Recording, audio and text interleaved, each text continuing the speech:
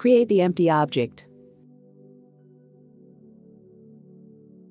Add the analytic collider component to it and configure the chosen SDF type parameter. Then, configure its size and position. Repeat the process for the rest of the stairs. After that, add analytic colliders to the Zibra Liquid object. Launch the simulation and check how the colliders work.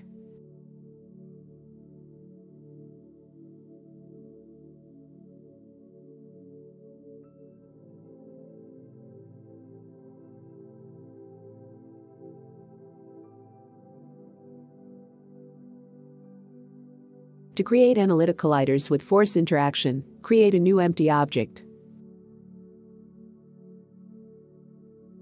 Add the analytic collider, sphere collider, rigid body, and adjust the object size.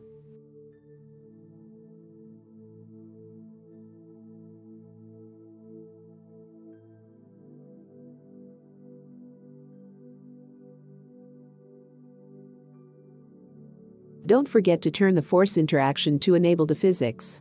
Then, place an asset inside that object. Repeat the process with the other balls.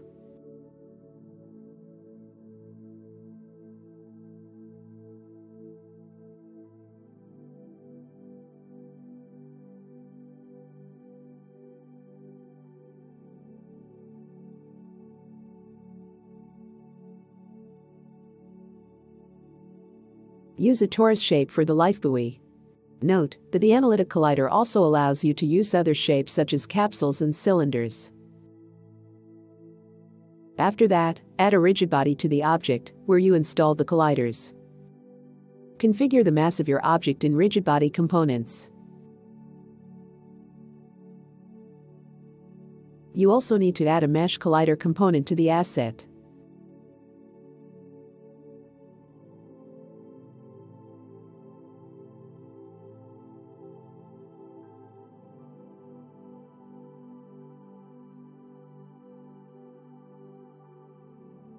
Add colliders to the Liquids Colliders list. The final step, situate objects inside the pool and check how they interact with the liquid.